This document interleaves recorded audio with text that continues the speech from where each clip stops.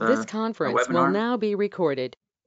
Sorry. Welcome everybody to the 2020 webinar series for the HESI eStar Committee. My name is Cameron Johnson. I'm one of the co-chairs of the committee. It's my pleasure to introduce today's speaker, Dr. Jason O'Brien. Jason received his PhD from the University of Ottawa, and he was a postdoc at Health Canada in the labs of Francesco Marchetti, and also worked with Carol Yock. He's currently a principal investigator for Environment and Climate Change Canada's Molecular Ecotox Lab, which is located on the campus of Carleton University in Ottawa. His research program involves the development and application of modern molecular methods such as in vitro screening and toxicogenomics to investigate the effects of environmental contaminants on wildlife. An important part of this work involves consulting with regulatory agencies throughout the world to develop and promote novel approaches for incorporating molecular data into chemical safety assessments. And he's going to be talking about one of those novel methods today. The title of his presentation is Transcriptomic Points of Departure, Review of Chemical Domains, Experimental Design, and Comparison to Long-Term Apical Effect Concentrations. I think we'll take questions at the end of Jason's presentation. Feel free to put them your questions in the chat box, or you can unmute yourself at the end of Jason's presentation. So with that, I'll let you take it away, Jason. Thanks again. Thanks for the introduction, Cam, and thanks also for inviting me to give this presentation. So this particular project is the product of the Joint Environment, Climate Change Canada and Health Canada MARS Working Group, Modern Approaches to Risk Science. And I have the pleasure of giving the presentation, but a lot of this project was spearheaded by Florence Paget-Rivière, who couldn't be here today. And she's a risk assessor for Environment and Climate Change Canada. And the names listed here are people who contributed quite significantly to the data collection part of this project. Let's see if I can get this to go. All right, so I know many people on this call are quite familiar with this topic, but for those that aren't, I'm going to give a brief background about what tPODs are, and then ultimately I'm going to summarize and evaluate the research that's been done in the literature using this method, focusing on the different experimental designs and analysis methods and the chemical and biological domains. And ultimately, the goal of this work is to help establish familiarity and confidence with these methods, identify some common experimental designs and data analysis approaches, and characterize the domain of applicability. Here's some sitting around, so some you guys can meet your lines. Great.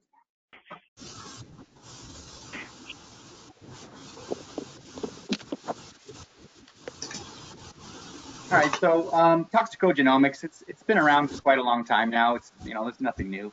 But the promise of toxicogenomics when the term was first coined was that it was really going to change the way that chemical risk assessment was going to be done. And there was a lot of excitement about this technology.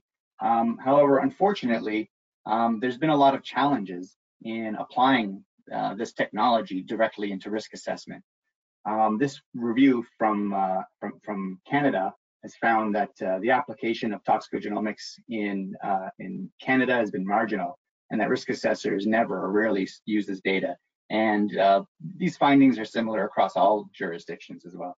Even strong proponents of the technology, like this task force from Health Canada, has reported that most toxicogenomic data are not currently well established for decision making.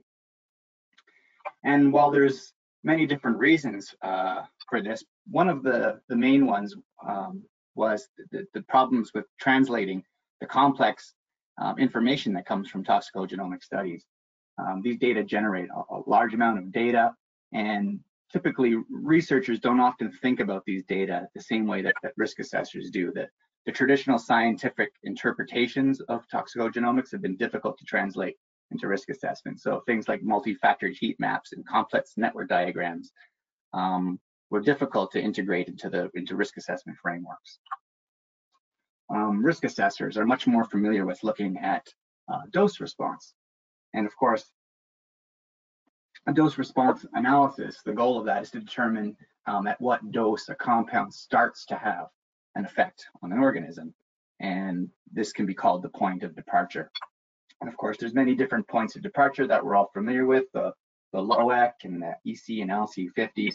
And one that's become more common in dose response studies has been the benchmark dose point of departure. And so briefly, this method involves fitting a best fit curve to your data, and the benchmark dose is defined as the dose that induces a predefined response, a benchmark response. Usually that benchmark response is 1 standard deviation above controls. But there's reasons why toxicogenomics haven't been using dose response studies, and largely there's been some technological reasons, but largely it's been economical. It's been very expensive to do toxicogenomic studies, but recent advances in the technology have really dropped the prices and the availability of this technology. And now, because of this, studies with large sample sizes and large numbers of doses with different time points have become much more commonplace. And now this allows much more advanced quantitative dose response modeling. And so now we're at a point where transcriptomic dose response analysis is becoming much more common in toxicogenomic studies. So what exactly is a transcriptomic point of departure? Very simply, it's the estimate for the lowest dose that causes a significant change in gene expression. And this is done very similarly to the benchmark dose method that I just showed you a few slides ago. Your gene expression data across a range of doses is fit to a best fit curve, and based on a benchmark response, you identify the benchmark dose. What's different is that this is repeated for every single gene in the genome, and what you get is BMDs for all of the genes. So you get hundreds to thousands of BMDs. So how do you determine a single point of departure from all of these benchmark doses? There's a few different ways to do that. Probably the most common way is the pathway-based method. In this method, all the different BMDs are mapped to different biological pathways, and those pathways are then arranged based on their BMDs from least sensitive to most sensitive. And the genome-wide or transcriptome-wide point of departure is usually based on the most sensitive pathway, often the median BMD of the genes in that pathway. But there's other ways to do this as well. One way that we're exploring is this pathway agnostic method, whereas you don't need to have any knowledge of the pathways or the biology that's going on. Rather, instead of looking at the pathways, you just look at the distribution of all of the BMDs across the genome, and your point of departure is based on this distribution. Common methods look at the first mode, but you can also look at percentiles as well. 5th or 10th percentile are common ways to identify the transcriptomic point of departure. But no matter what method you use, it's meant to show that at this point, the point of departure is where gene expression really starts to change due to exposure. Now, there's a few major benefits to this technology over traditional ways of doing testing and genomics. Of course, molecular changes can be detected much earlier than apical effects. In terms of gene expression, changes in gene expression can be detected as soon as hours or days after the exposure is initiated. And of course, this initiates a cascade of events that occur over days, weeks, months, even years, and ultimately result in a phenotype. But the gene expression changes can be detected very, very early compared to the adverse apical effects. In terms of dose, ultimately what risk assessors are interested in are the low dose chronic long-term exposure effects. And these kind of effects are things like endocrine disruption, neurotoxic effects, cancer as well, of course. And when we look, but they're less interested in the high dose effects, acute toxicity effects like lethality and deformities. Now, unfortunately, using the more traditional toxicogenomic single dose approaches, the technology using a single dose approach wasn't really sensitive enough to pick up these low dose effects. And so researchers were often forced to kind of look at higher doses to be able to pick up a signal. And when you look at the higher doses, the important low dose effects often get masked by some of these higher dose effects. So you can't really clearly determine what are the low dose effects. So one of the benefits of doing a dose response transcriptomic analysis is that you can extrapolate down to the low dose effects. And instead of looking at fold changes, like we normally do for gene expression, we look at the dose where genes are turned on and look at the distribution. So you can really you can easily identify where the low dose effects are using this method. And so these benefits in terms of dose and time have led to researchers to get excited about the possibility of using short-term studies to estimate the doses that can cause long-term effects after a chronic exposure. And some pioneering work from Thomas et al. This is a figure from his 2013 study, and there's several others that show the same thing, has showed that indeed there is a high correlation between the transcriptomic point of departure from a short-term study, this one done after only 13 weeks of exposure, is highly correlated to the point of departure determined from a 2-year cancer bioassay. That's pretty amazing. And so a lot of people were very excited by these results. And so since then, many other studies have used different chemicals and other methods and technologies. And many different international organizations are starting to get very interested in the risk assessment applications of this technology. Of course, the HESI E-STAR has the molecular point of departure working group that most of you are aware of. And the problem statement developed by this working group is to develop a framework to derive an in vivo transcriptomic point of departure for use in chemical risk assessment. Now, in this presentation, I'm not really going to get into the details of this framework or how this is going to be used in risk assessment. Some of the earlier needs identified during the activities of this working group were to start to identify standardized experimental procedures and define the domain of applicability of this technology. And so that's the focus of this presentation in this study. But we can certainly talk about other stuff later. The objectives of the study were to review the literature on transcriptomic point of departure, describe the different experimental designs and that data analysis pipelines, and what chemical space and modes of actions have been covered in the literature. And ultimately, we want to compare with how predictive and conservative is the tPOD approach compared to the apical, traditional apical points of departure. And we want to compare the performance of different data analysis and experimental designs and begin to characterize the domain of applicability. So this was largely a literature review exercise. So we did a big search. So the inclusion criteria is that the study must include a whole or a reduced transcriptome, more than 1,000 genes. It must include a dose response study. The number of genes and pathways and heat maps were not really considered when we were doing our study selection. And the study had to have more than 3 doses in addition to a negative control. And finally, the last criteria was that the point of departure determined from transcriptomics had to be compared to a point of departure from based on traditional apical test. So our initial search, we found, using just keywords, we found several thousand articles that matched the keywords we were looking for. And then we sifted through those abstracts and we found about 250 or so. And then we read fully those articles, and we identified about 50 articles that met all of the criteria that I just described. Hi, Jason, it's Pierre. Quick question: were those all bulk RNA, messenger RNA, or transcriptomics, or was there any single cell or anything along that line? Generally bulk tissue work.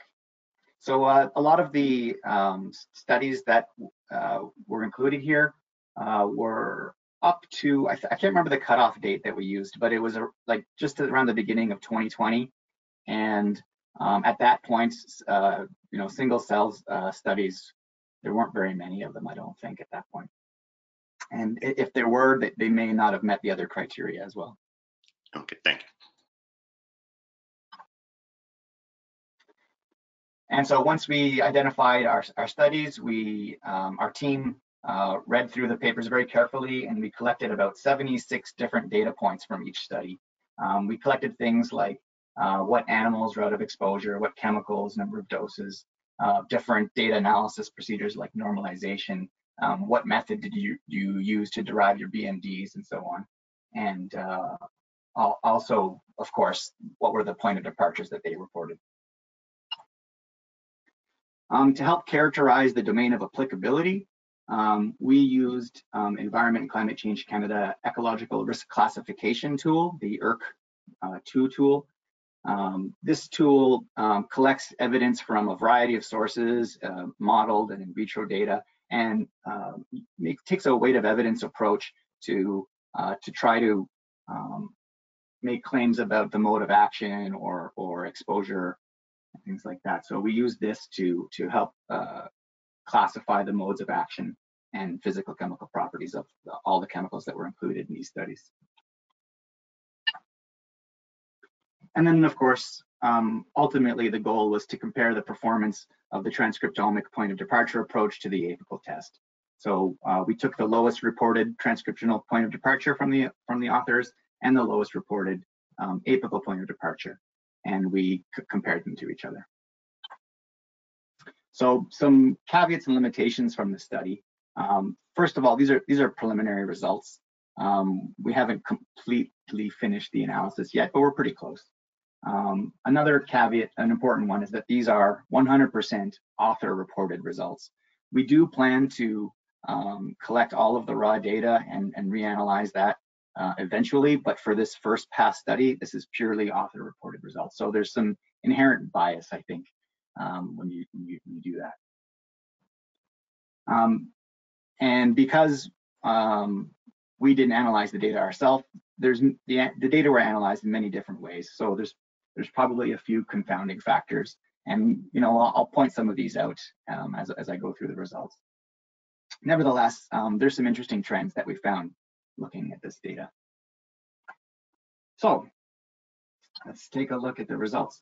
As I said, we ended up with 50 studies, and most of them came from the US and Canada, but there's many from all over the world. And generally, they were performed by kind of a mixed government, private, academic group of authors. Although there was 50 studies, many of these studies included several different chemicals or several different experimental factors. So these 50 studies describe 226 unique experiments. And we define an experiment as any unique combination of chemical, species, exposure route, duration, tissue, or data analysis method. So several studies, even looking at the same chemical, might report several different points if they use different data analysis methods. Brief summary of these results: the majority of the data were in rodents, rats, and mice.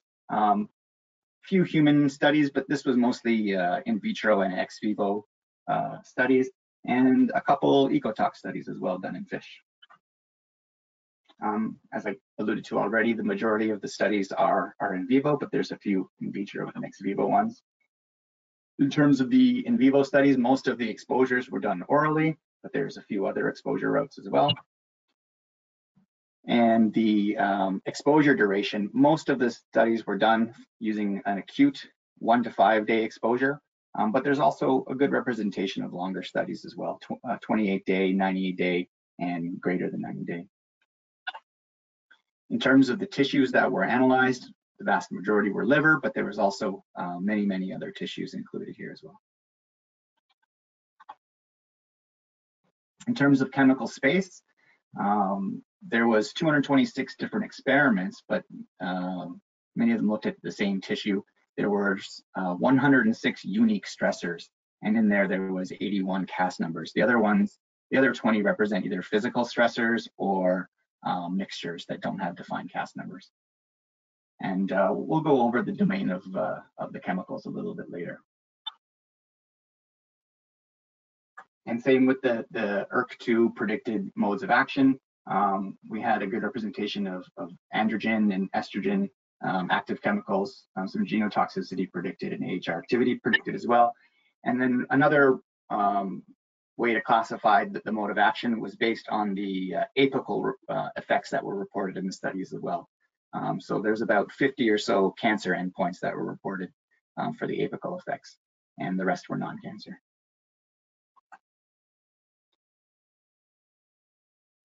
So the majority of the results that I'm going to be showing to you are on this correlation plot, where we look at the transcriptional point of departure on the x-axis and compare it to the apical point of departure on the y-axis. And so, of course, that line down the center is the 1-to-1, where you have a perfect correlation.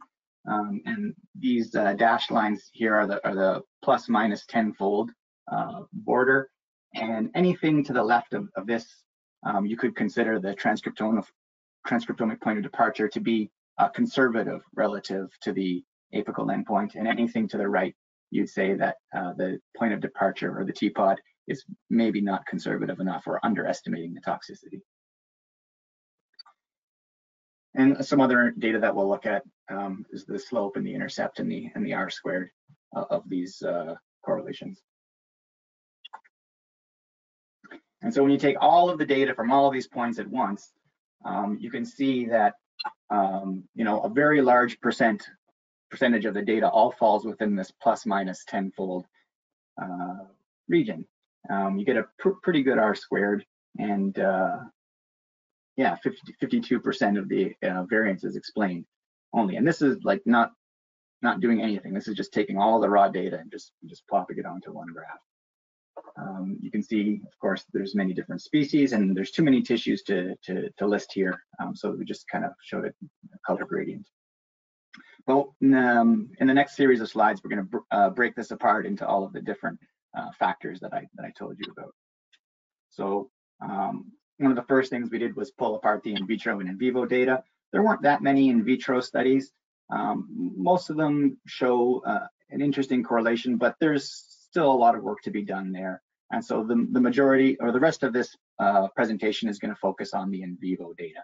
And when you pull out the in vitro data, the correlation gets even better. The R squared gets boosted up to 65, and your slope is starting to approach 1. And a very high number of these are falling within the plus minus 10 region.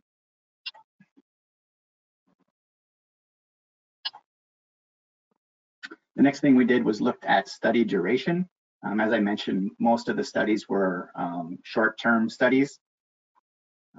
They measured the gene expression after 1 to 5 days and then compared it to a long-term apical effect. And so I have it broken down by colors, and it's difficult to see from the scatter plot and all the different colors, but what you can tell, especially if you look at the R squared and generally these kind of circles that I showed to help illustrate the point, is that the correlation gets a lot tighter as you do a longer and longer exposure. So the 1 to 5 day short-term exposure tended to have a little more scatter around this regression, and the longer term studies got really tight. R squared of 82 and slopes of almost exactly 1.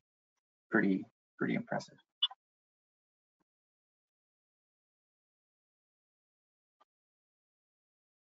One question that comes up a lot is comparing the gene expression in one tissue compared to an apical effect in another tissue. So we call this tissue matching. For this particular comparison, we only looked at data for the liver and the kidney. And you can see that in the green, is where the gene expression change was measured in the same tissue where an apical effect was observed, and the purple shows where the gene expression tPOD was determined and compared to an apical effect that was not in the same tissue. And as you might expect, when the tissues are matched, you get a much closer to that one-to-one, and your tPOD tends to be more protective, whereas you start drifting to the right a little bit when the tissues aren't matched.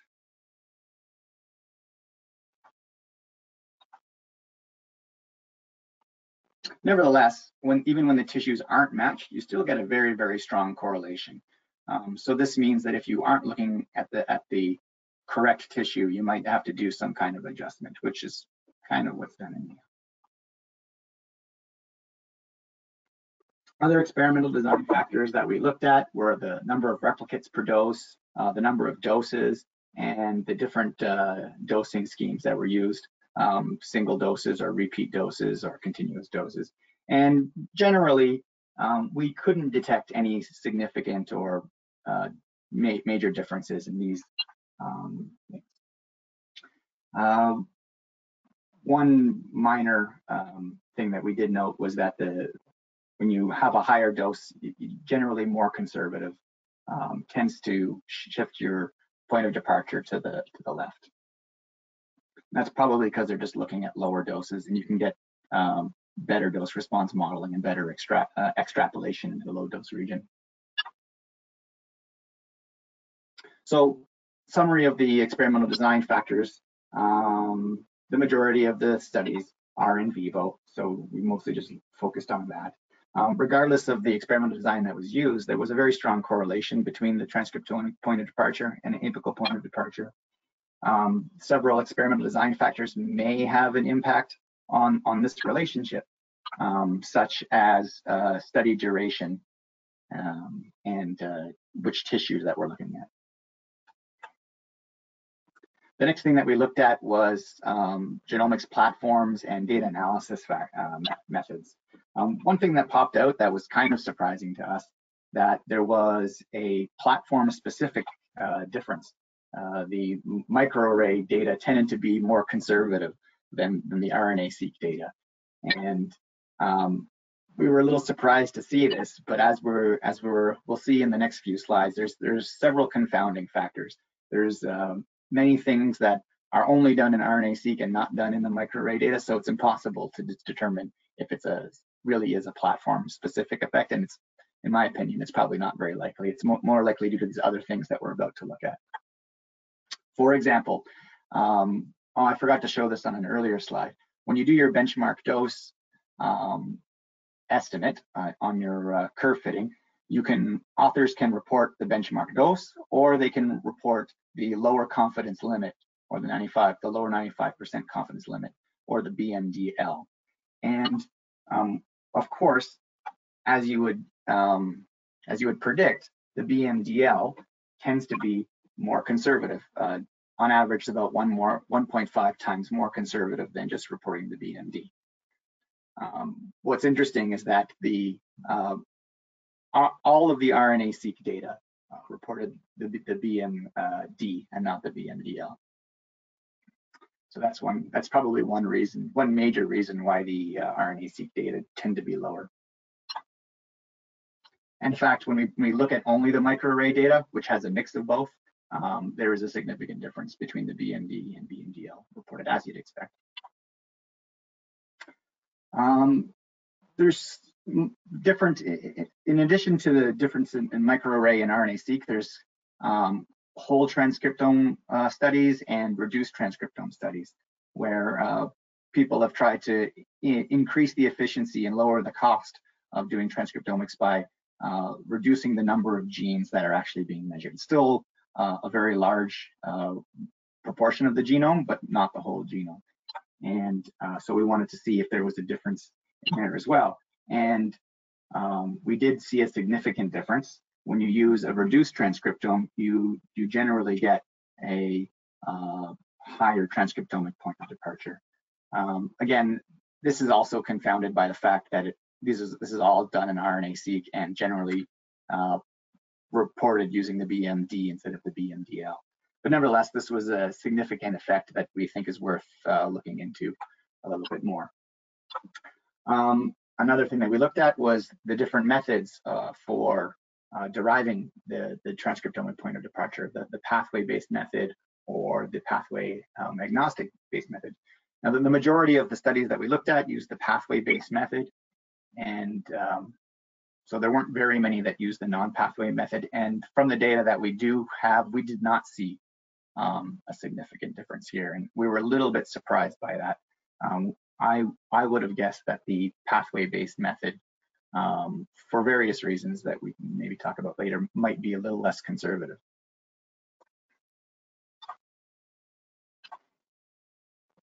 So as I mentioned, a lot of these platform type questions were not necessarily independent factors. The reduced transcriptome and the use of RNA-seq is not independent of using BMDs or pathway-based methods. And so when we do a follow-up study where we actually pull out the raw data, we're going to see if we can tease these effects apart. But based on our author-reported data, there are some potential effects here.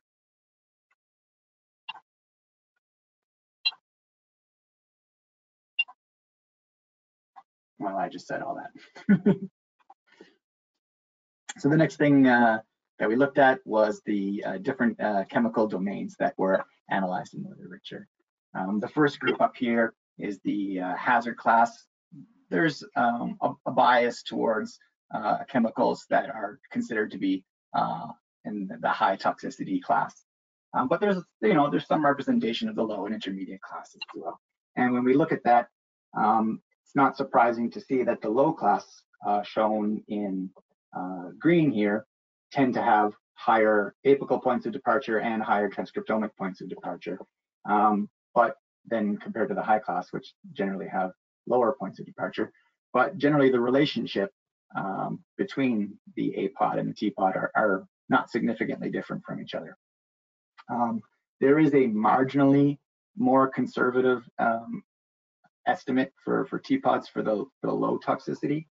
You can see they tend to be a little bit left of the 1-to-1. So there are some concerns that the transcriptomic methods might be overly conservative compared to traditional methods, but it doesn't appear to be the case based on these data.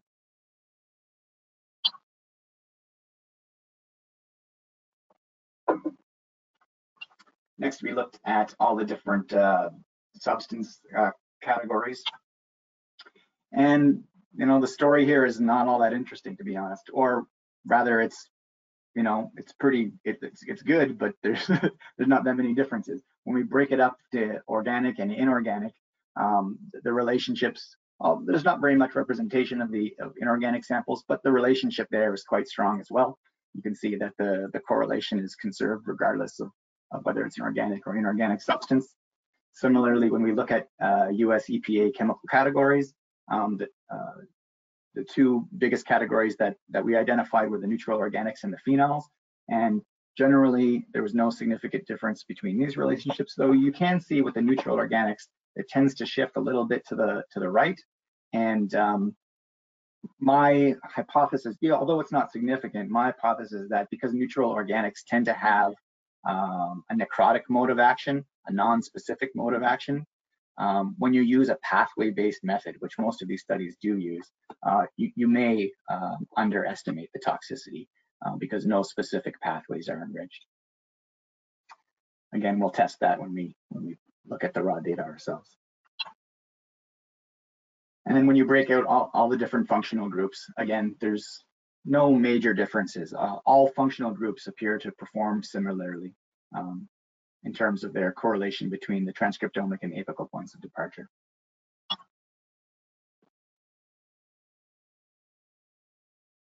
In addition to the chemical categories, we also broke the chemicals up based on their mode of action. So we had some receptor predictions and also some cancer and non-cancer classifications based on the apical reports, endpoints reported.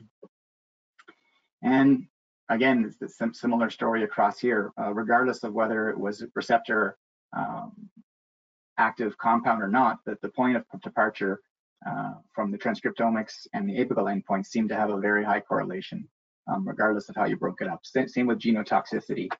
Genotoxic and non-genotoxic chemicals both had similar correlations. And based on the apical reports, effects reported as well, cancer and non-cancer causing chemicals had almost identical regressions. So the chemical space story is encouraging, but a little less interesting.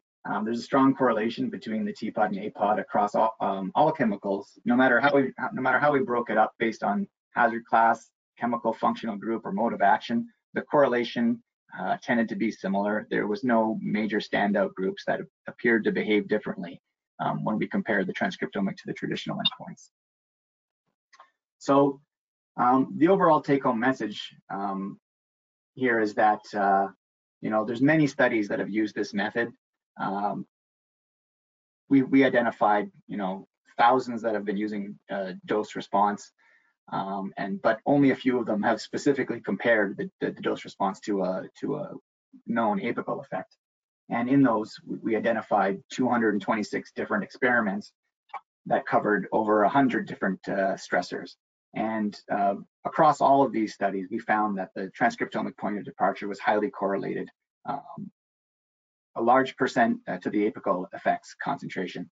And a large percent of these fall within the plus minus 10. I think when we break it down to plus minus 5, it's still pretty impressive depending on how you break it up. But when we do break up the different experimental factors, we found that there's some evidence that some experimental factors, such as duration and tissue matching and the way that you calculate your point of departure, may have an effect on the final relationship between the apical and transcriptomic endpoints. And we're going to do some additional work. Of course, once a standardized approach is developed, then in terms of comparing studies to each other, this problem doesn't stand out as much. And so our future work, we're gonna finish up this analysis and publish these findings of the author-reported stuff. But then the next phase of the study will be to collect and reanalyze all the raw data from these studies and do some more specific hypothesis tests regarding the impact of all of these different data analysis methods. We're hoping that this is going to improve our ability to identify any potential differences in the domain of different chemicals. Our preliminary author-reported results doesn't suggest that there's much difference in the different chemical domains, but if we do a standardized data analysis, we'll have a much better ability to detect any if they exist. And ultimately, we're hoping that this study is going to help move us towards recommendations for standard experimental designs and analysis, and begin to start characterize the domain of applicability for this technology. So with that, I'd like to thank all of the people who contributed to the study, especially Florence Paget-Lerivière, who is the lead of the study. And of course, this is a joint project between Environment and Climate Change Canada and Health Canada's Modern Approaches to Risk Science Working Group, currently chaired by Francesco and Mark. But when this project started, it was chaired by Carol Yock and Julie Boudon-Lacombe. So I'd be happy to take any questions now. Thank you very much, Jason. Really a tour de force, looking through all these different papers and taking out the data and doing the analysis. So this is going to be really important for the field going forward. So we have a couple of questions from Atish. Atish, do you want to unmute yourself and ask them? Sure. Thank you, Cameron, and thank you, Jason, for a nice talk. I was just wondering, when we are comparing the tPOD to the aPOD, is the aPOD the value from the same study itself, or is it from a longer-term study that was used for a risk assessment for any of the chemicals that are being assessed? So that's a very good question. I didn't show this, but we've of the 76 data points that we collected per study, we've indicated whether the apical effect was reported from the same study or if it's reported from a different study. it varies from point to point, basically. And I can't recall if there was a difference, but you'd expect there to be a bit of a bias if the endpoint was reported. Well, it's author reported, so it's difficult to say what the effect of that's going to be. But what we intend to do in our future study is try to standardize how the apical endpoint is selected. If that, I hope that answers your question. Yeah, because the apical endpoint or an apical POD, if that's used for risk assessment, if that also aligns with the tPOD, then that essentially is what we are hoping to get, right? Yeah. So yeah, some studies used the point of departure that was used in a risk assessment, but some studies also just reported the point of departure from their own study and only their own study. Mm-hmm.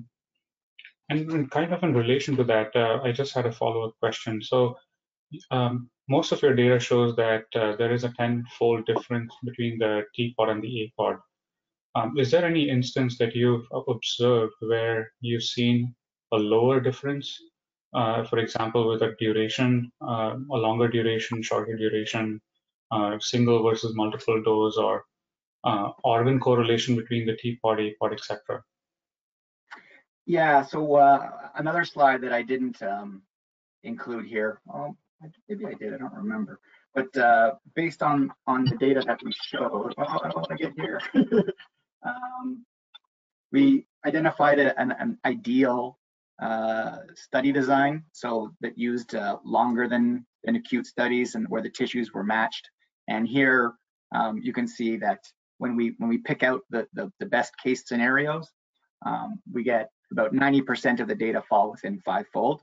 And even then, here the data aren't analyzed in a standardized approach. So I think in our future study, when we standardize it in terms of the data analysis and also the apical endpoint selection, I'm hoping that that's going to improve it as well.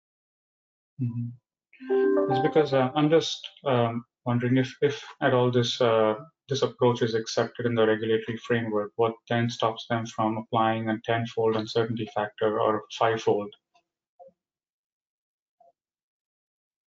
I think that's a very good question. Yes, thanks, Jason. That was a very good talk. I have a kind of a related question and also a second part. So you mentioned that you guys were going to look into hypothesis testing. I wonder if you also considered confidence intervals or and constructed those for the regression and how they may compare to the 10-fold or 5-fold limit.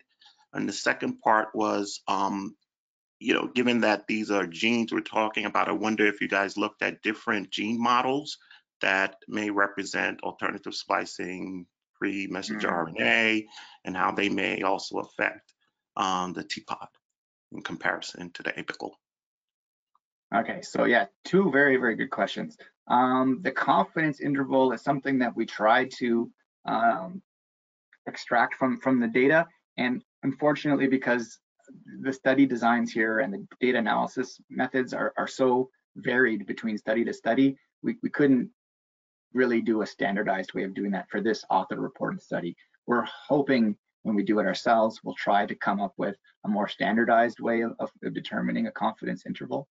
But identifying the confidence, what's the most biologically relevant way of determining the confidence interval of the transcriptomic point of departure is still a bit of a challenge to figure out.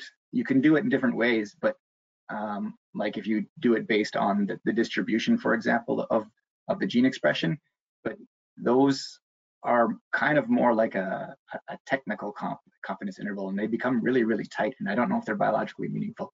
So we've been thinking about that with different colleagues and collaborators on what's the best, most biologically meaningful way to do a confidence interval. But yeah, we hope to include that in our next study. In terms of the different types of gene expression molecules, whether it's splice variants or microRNA, things like that. Yeah, that's actually something we did not capture in these data. there weren't very many microRNA studies. There are a few, but very, very, very, very few that met all of the criteria that we did for selecting studies. I don't know what I would expect from that. If microRNA would be more sensitive than RNA, and certainly we didn't look at splice variants at all. Thank you. Jason, hi, Rick Paulus. 2 questions. One's real quick. What are you calling subacute? Is that 28 days? Yeah. And is that what I took that? You know, you can break them up into any different. There's many different criteria. I can't remember where I got that particular one at the time. I think I got it from, I don't know if it was OECD or EPA. What those kept, but the gist of the story is that the longer term exposures tend to have a tighter correlation. So are you thinking that might be more acceptable to regulators at this point? What would be more acceptable? 28 days. I don't know. The data show there is a spread for the short term, but I think there's a strong desire to do shorter and shorter term studies, and the correlation's still strong. And so there might be other reasons why there's more spread there, and we're going to see if we can, like I said, if we can try to reduce the spread by just doing things like standardizing the data analysis, it might become more acceptable. But as it stands from these data, it does look like you can have a little bit more confidence in a longer term study compared to the really short studies. So the second question would be your whole versus reduced platforms. Do the whole contain the AFI as well? Because that figure looked a lot like the AFI versus RNA-seq also. Yeah, well, that's because there's a strong bias of the reduced transcriptomes being in the RNA-seq category. Right. So, yeah, so did you do a whole RNA-seq versus the reduced? Yes. Yes, I can't quite remember what the exact result is, but this is something that we can definitely test experimentally when we do the data analysis. Anything that did a full transcriptome, we can artificially produce a reduced transcriptome. I also think that the result, you pointed out those aren't independent variables, so that's what I was. Yeah, no, they're not independent. Yeah. So another interesting thing that we hope to explore is the use of the pathway-based versus the non-pathway-based. I think that using a reduced transcriptome method is really sensitive, or the tPOD will get shifted to the right when you use the pathway-based method, just because if you're trying to, the number of pathways that you'll hit is just going to be lower when you do a reduced transcriptome. Whereas you do a distribution-based method, your mode and your percentile shouldn't really be impacted by reducing the transcriptome. It's just a statistical downsampling of the transcriptome. Hi, Jason, this is Jim. Both at the same time. Go ahead. Yeah, we're both Stevens too. I had a really quick question. When you were looking at the different toxicity classes, you had a low toxicity and high toxicity. That was, I'm assuming that was the inherent toxicity of the compound, not the dosing.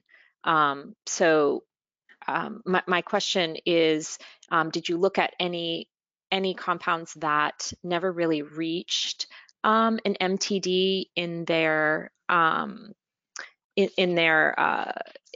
the toxicogenomic analysis piece, or did they all have apical effects at the time that you were taking the transcriptomic data?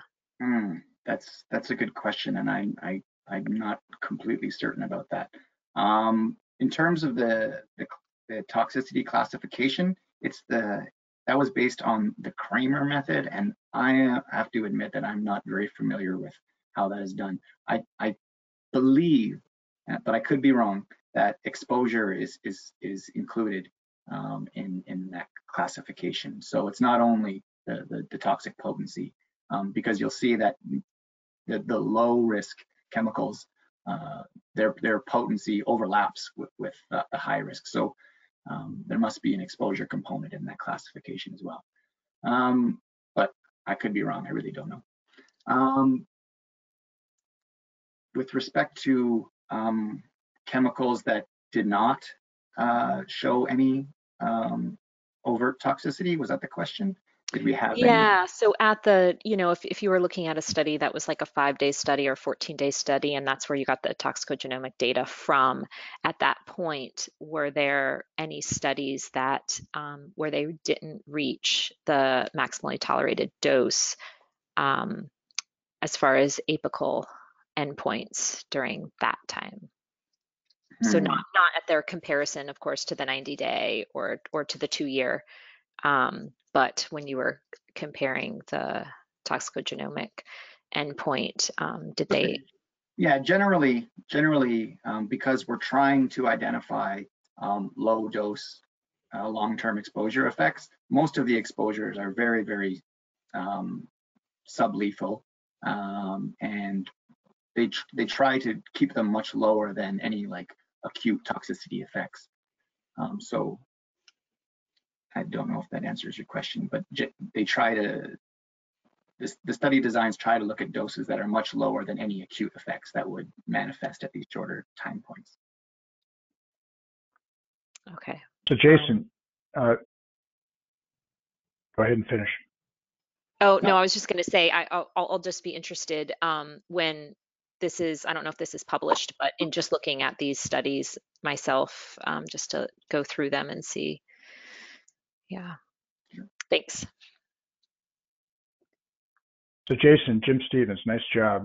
I had a question on the pathway analysis. I'm wondering how that was done. Was it just pathways, Reactome, BioCarta, KEGG? Was it Go terms? For that, and was it only analysis? For that particular analysis, we just lumped it into grouping them into pathway categories or a distribution-based analysis.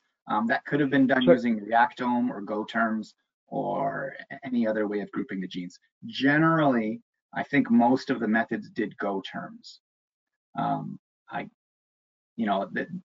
It's not standardized, of course, across all of the studies, so there's a mix. But I think most of the lowest author-reported transcriptomic points of departure were based on a Go term enrichment. So I guess I was a little concerned about the comment that there are fewer pathways, therefore it's more conservative. And I think that would depend on how you did pathway analysis. Was it purely hypergeometric enrichment, or you did GSEA, et cetera, et cetera? Absolutely. Yeah, absolutely. I think a lot of the, I don't particularly think that the Go term enrichment is the best way to do it. They're so general and they just, very, very hard to interpret their meaning and what the mechanisms underlying. I think once we get a better mechanistic understanding of the causal events of low dose gene expression and how those cascades ultimately result in an apical effect, and we can really describe those pathways, then of course a pathway method will be extremely informative and useful. I just don't know that we're there yet. I wasn't actually addressing mechanistic interpretation. I was just addressing statistically. Your statement was that you think pathway-based methods tend to be less conservative because you're going to hit fewer terms. And I think that could depend very much on how you did the quote-unquote pathway-based analysis. Yeah, no, I agree with that entirely. Jason, I had a couple of questions. So one thing that may affect the data are the time after the last dose where the transcriptome was analyzed. If you have a long, like say 3 or 4 days after the last dose, you may not have much of a response. Yeah. Are you going to look at that at all in the data, or study, yeah, maybe it's not captured well? Yeah, we captured that as well. Like how long after the last exposure was the gene expression measured? I can't remember how many studies did like a recovery period versus versus sampled it right away. I think most of the studies sampled the measured gene expression immediately after exposure, but we've seen some evidence in our own work that when there is a recovery period, there is a shift in gene expression changes. So things that look like, especially for things that are believed to be receptor mediated effects.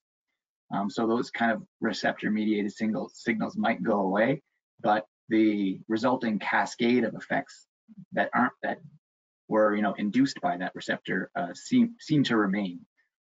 But yeah, it'll be, I'm not sure what that means in respect to calculating a point of departure. Yeah. The other question I would have is the lowest dose that was tested on these studies. If they have a really strong gene expression response, then you may be extrapolating the point of departure, introducing some noise. So I don't know if that's something you looked at as well. Yeah. One thing, it would be good to look at that, how close the lowest dose is to the one generally based. So a lot of the methods, a lot of the papers followed recommendations that were from the NTP report on how to do genomic dose response studies. And I can't remember what the exact numbers, but they generally recommend not to report any BMDs that are X times lower than the lowest dose.